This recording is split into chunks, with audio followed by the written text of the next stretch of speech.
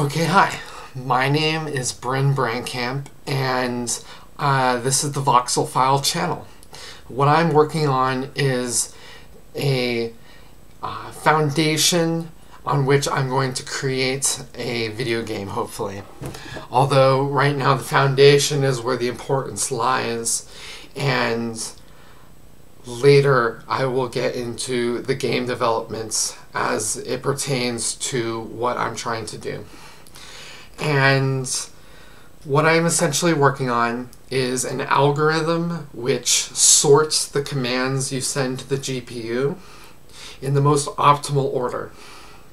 It is inspired by Gabe and his friend Patrick's Daxa library, which is a C++ library that has task lists, and essentially it will keep track of the reads and the writes and the state of different images and buffers in order to best find out at runtime what the most optimal execution order for the commands you sent to the GPU are.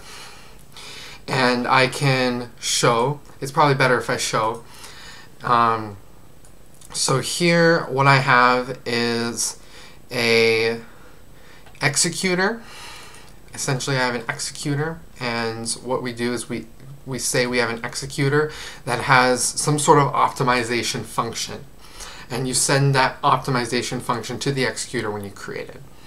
And then I just have a couple of functions which take a mutable reference to the executor, and then essentially what it does is you define some sort of task, and then you define what resources you're using and how you're using them, and then you define a closure, which is basically an anonymous function that takes some commands objects.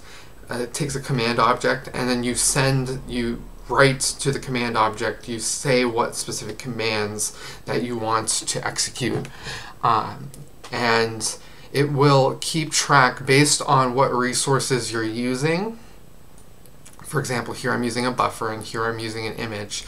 It will reorganize, it will reorder these commands and add synchronization where appropriate in order to best utilize the graphics card. And what that comes down to is here I have the executor, and you can see it is some node. It is some vector of nodes, and the optimization algorithm which takes a mutable executor. And essentially the nodes are a boxed version. It's a version of task which lives on the heap, and when you submit a task in the add function, it will convert that task to a node such that it can use the information you provided in the task at any point in time up until the point where you call executes. And right now the execute function does nothing, and there's also you probably saw the non-optimizer, which also does nothing. And this is the hard part of what I'm trying to do in order to reorganize commands on the GPU. But that's not the only thing I'm doing. In Rust, you have this concept of to-do macros, and essentially you can write to-do as a macro, and it will act as in the place of any type in order to allow execution up to that point in time, and then it will crash the program with the message that, hey, this part of the program has not been written yet.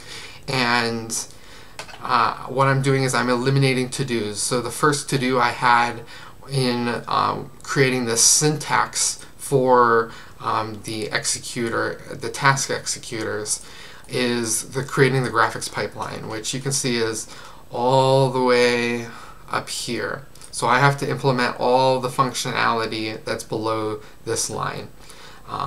And right now it's just going through the motions of converting my data that is for my API into data that the Vulkan API can use, because I'm using Vulkan under the hood. And that's all I really have for now. I will keep updating you on the progress that I am making as it pertains to this channel, Voxel File. And so yeah, I'm really excited. I'm so excited for the future. I feel like this is a really great first start, and yeah, I look forward to continuing to update you. So thank you so much.